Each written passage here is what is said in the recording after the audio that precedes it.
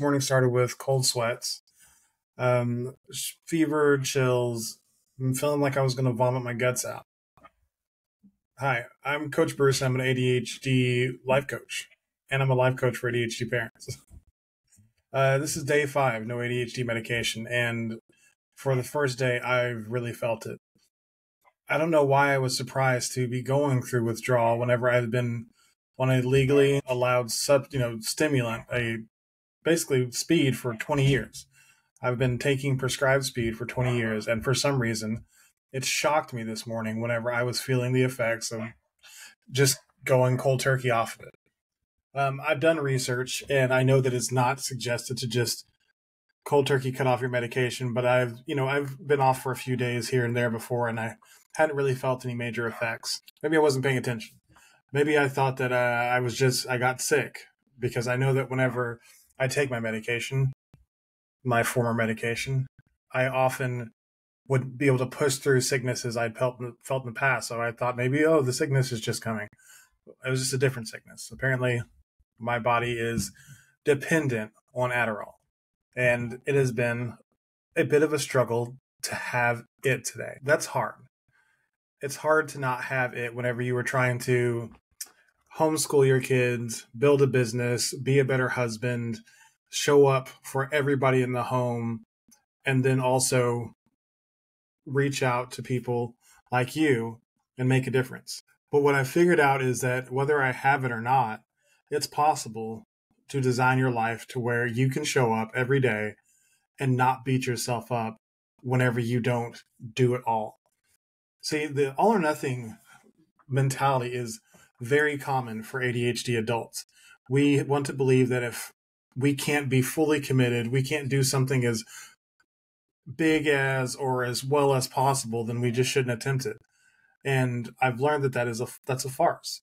It is our brain telling us in an opposite way that we're not good enough. If you can't do it that way, you might as well not do it. And that is exactly how you stay paralyzed and you keep distance between yourself and your goals. I have learned personally that even on days when I don't have it, that doesn't mean I don't have something. I can't do the full workout. Sure, I feel like I'm going to hurl. But it doesn't mean I can't do a few curls. A few repetition means something. I can't do all the computer work I usually do. I don't feel like chasing down leads today and calling and talking to people on the phone. But I was able to sit on the couch and watch videos and improve my skill set. I was able to expand my mind and expand my business acumen without having to overexert myself. And for me, that's a win. Instead of in the past, what I would have done, been like, well, you feel like crap today, you might as well turn on a movie and completely check out. Don't check in with your family. Don't do homeschool. Don't do anything. That's not who I am anymore. My responsibility Monday, Wednesday, Friday is to show up and homeschool my kids. I showed up.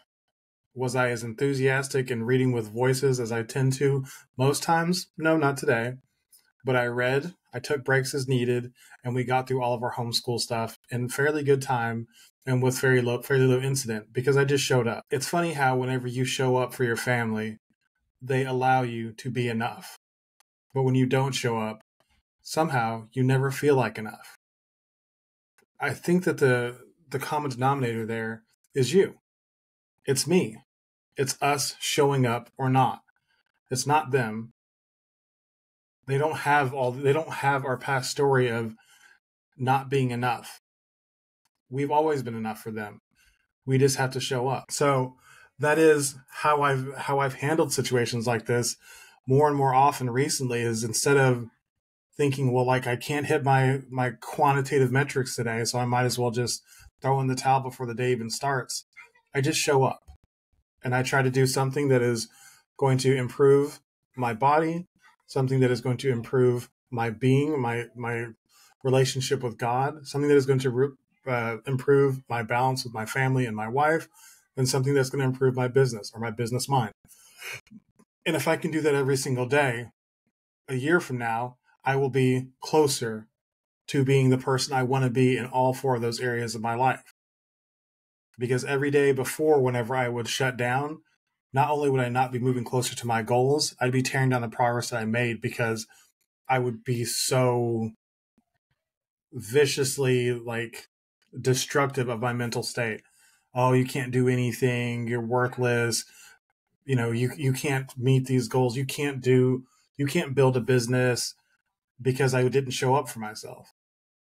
But if you just show up for yourself and have less expectation, just be proud of yourself for showing up, you'll start to build confidence and you'll start to see these wins as ammo in your pocket for you to be able to shoot down the targets that are coming up.